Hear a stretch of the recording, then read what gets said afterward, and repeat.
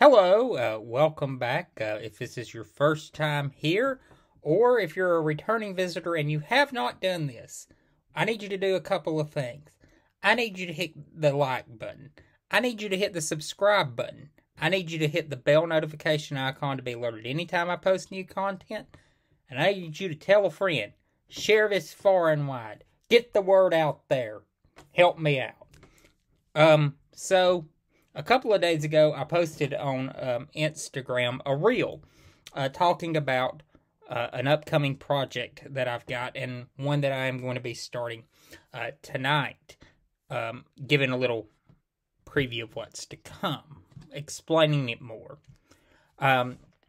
So in 2020, viewers of this channel will know that in the summertime, I'd posted a video or a series of videos where I read off some profiles of the candidates that I'd written the previous summer about what I thought about the Democratic primary field, pros and cons with each candidate, and kind of saw how that analysis panned out about a year later.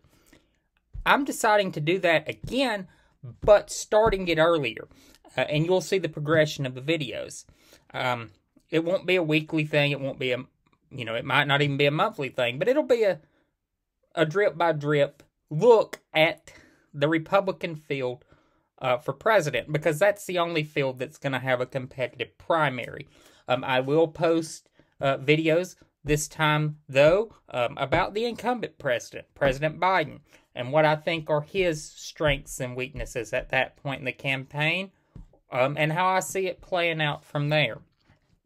So this will be a long process as we go from now to November of 2024, and Election Day, and sparsed in there when we get to Senate races. I'll have my traditional analysis of the Senate races. That's becoming a tradition. I did it for every single Senate race in 2020, and I plan on doing it again for every single Senate race in 2024. So we'll get that out there. Luckily, this time I won't have to contend with runoffs because Georgia's not having a Senate race this time. Although, and I don't think Louisiana is either. So, no, Louisiana does not have a Senate race this time either. So this will be straight up. The control of the Senate will be decided on election night 2024. We may not know the result on that night, but we will. It will come to an end on that night. I won't have to post any update videos.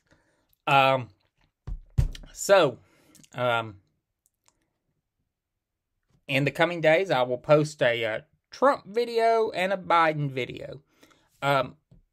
Looking at the race right now, I think we're heading for a rematch. It will be the first time since 1956, and it's not that uncommon. It has occurred before. As I said, 1956 was a rematch. It had the same result as 1952. 1900 was a rematch. It had the same result. 1892 was a rematch. It had a different result. 1840 was a rematch. It had a different result. 1828 was a rematch.